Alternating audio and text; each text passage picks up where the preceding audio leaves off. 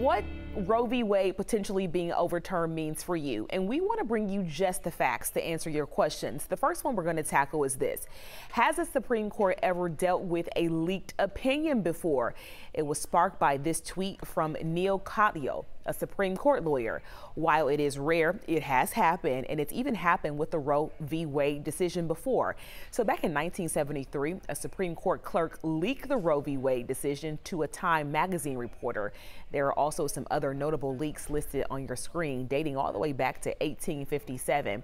Let's get to the next question. It says, if Roe versus Wade is overturned now, can it be reinstated later?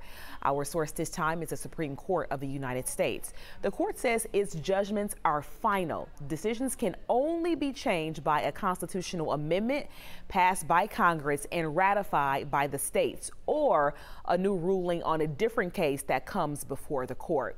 We are covering this issue from all angles. It is so important to a lot of people. And right now on 11alive.com, you can find reaction from abortion rights advocates as well as elected officials on both sides of the issue.